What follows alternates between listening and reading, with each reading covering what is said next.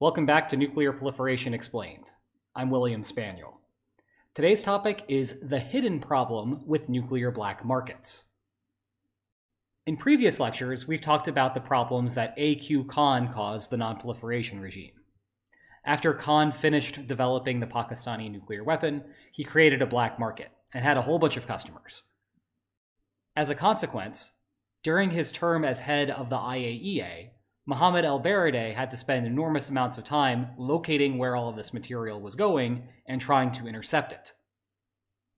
But the theory of nuclear negotiations that we've covered so far presents a bit of a problem with the straightforward interpretation about why black markets are bad for non-proliferation. In the game that we've been exploring so far, the opponent begins by offering a concession to the potential proliferator. The potential proliferator accepts those concessions and does not build a nuclear weapon, rejects and fights a war under the status quo distribution of power, or thanks the opponent for the concessions and builds a nuclear weapon anyway. And if the potential proliferator builds, then the opponent chooses whether to fight a preventive war. The result of this game has been agreements. This dashed line represents what the distribution of the policy in dispute would be like if the potential proliferator were to acquire a nuclear weapon. It looks like it's fairly advantageous to the proliferator and not so great for the opponent. To avoid this outcome, the opponent strikes a deal with the potential proliferator up front. The agreement roughly matches what the potential proliferator would expect to receive if it developed nuclear weapons. But the opponent doesn't have to offer that full amount. It can steal a little bit more for itself and draw the border at where that solid line is. Everything in between the dashed and the solid line is the extra stuff the opponent can steal.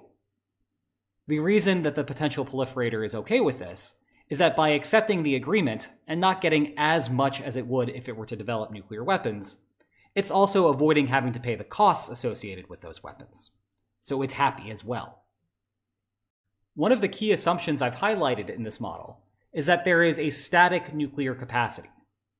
In other words, the potential proliferator's cost of developing nuclear weapons does not fluctuate wildly over time. It stays still. Thus, if we assume that there's just a black market out there, and it's stable, then there's no reason that the parties should not negotiate an agreement rather than build nuclear weapons. As a result, it is not immediately obvious why the presence of nuclear black markets causes countries to pursue proliferation behaviors. To be clear, it is obvious why countries like the United States don't like nuclear black markets. One of the things that determines what the deal looks like is the cost of developing nuclear weapons. As that cost gets larger, the opponent can draw the deal further away from the dashed line.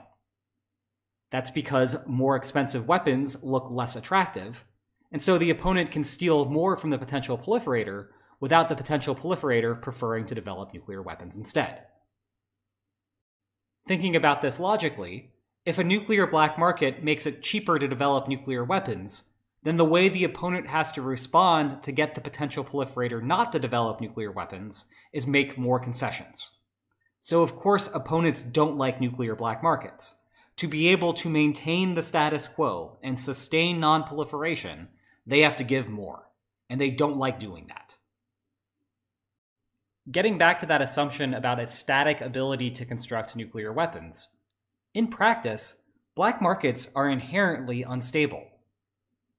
We've talked about the unraveling of the AQ-Con network, when a shipment to Libya was intercepted. What that means from a potential proliferator's perspective is that the nuclear black market could be here today, but gone tomorrow. Taking stock, we should build in that sort of instability into the model. To do that, we're going to make a couple of changes. First, if the potential proliferator accepts an agreement, it's not game ending. That'll just be the share of the good that's in dispute for the time being. And then afterward, they'll repeat the interaction the next day. In between acceptance and the renegotiation, however, there's going to be some chance that the black market disappears. The effect of the black market disappearing in terms of the payoffs for the players is that the cost of nuclear weapons is going to be cheaper when the black market is around, and more expensive when the black market disappears. Phrased this way, you can see how this is going to cause some bargaining failure. The leftmost of the solid lines is what the agreement would look like if we had a static and cheap cost to develop nuclear weapons, because the black market will always be there, and the country can always pursue that black market if it wants to develop a nuclear weapon. The second line is how negotiations would unfold once that black market disappears. The opponent can demand more of the good for itself and give less to the potential proliferator because the potential proliferator now has a higher cost to develop nuclear weapons. If the likelihood that the nuclear black market will disappear is high, then the potential proliferator prefers building nuclear weapons while they are cheap. That's because it wants to lock in a good deal for itself at a relatively low price, knowing that if it were to wait around, that opportunity would be lost. And yes, the potential proliferator can still get some concessions later on, but the concessions are not going to be as great, precisely because the cost of nuclear weapons has jumped up so high. This is another manifestation of a commitment problem. The outcome that we observe is inefficient. The potential proliferator builds nuclear weapons, so all of those costs go to waste. There's no direct benefit to paying that price, only an indirect benefit in what comes afterward. Unfortunately, the efficient alternative is not possible. The opponent cannot credibly commit to the level of concessions necessary to convince the potential proliferator not to develop nuclear weapons. That is, the opponent cannot credibly promise concessions commensurate with a cheap route to proliferation, because once that black market is gone, the potential proliferator only has a high-cost option.